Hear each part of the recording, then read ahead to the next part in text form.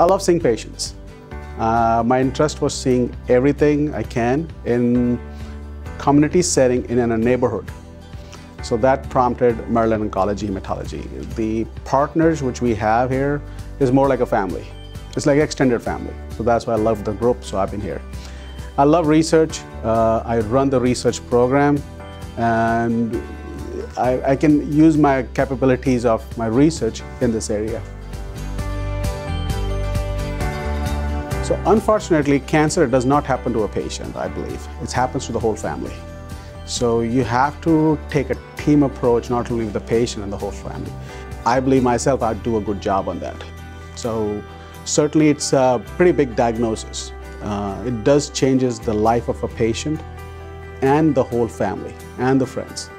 It's a course you take together. So I think that's where the communication is very important. Every patient of mine is, for me, it's a personal family member.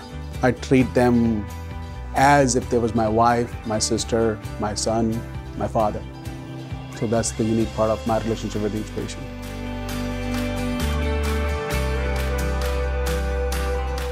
I think lots of things are happening in oncology.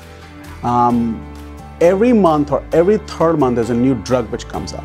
And the traditional chemotherapy we used to have when I finished my fellowship is no more. We are moving on to non-chemotherapy medicines, and those have new indications and new markers we are finding. I think that's where we can use them. In research, we are looking for those new drugs and new markers. I think that's could be easier and better for the patients. So that's my reason of research.